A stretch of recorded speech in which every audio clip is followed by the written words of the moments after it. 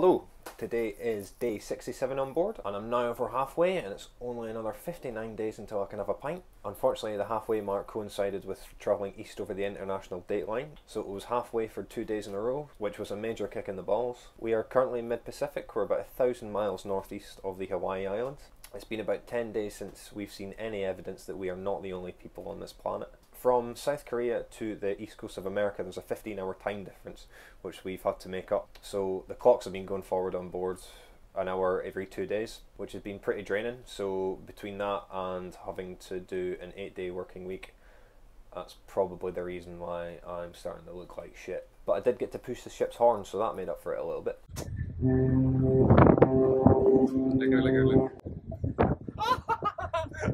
The weather out here has been pretty rough over the past few days, so the ship's been constantly rolling, which has made things pretty interesting.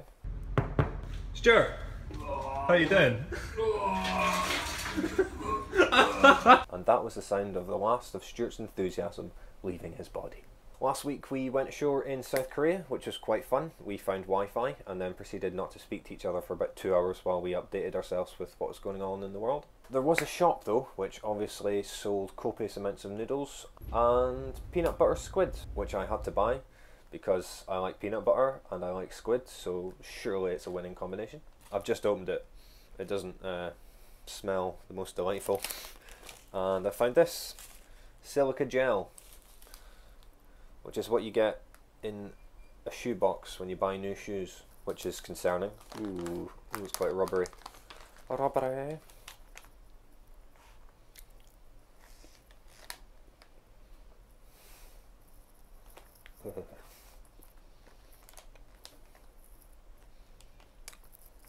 It tastes like fishy peanut butter.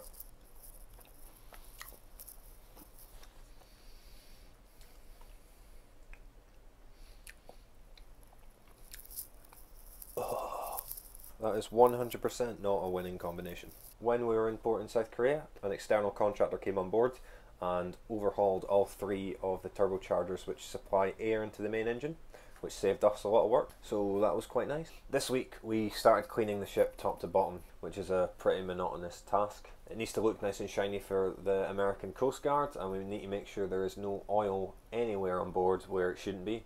Otherwise the ship gets fined and could get turned away from American waters. I've also spent some time up on the bridge this week learning about what goes on up top and admiring the view, which has been pretty interesting because down below in the windowless engine room you wouldn't even know you were at sea half the time. I was up on the bridge for the night watch and we had a play about with the night vision goggles, which was nowhere near as fun as I expected it to be, which was a major disappointment for the 8-year-old inside me.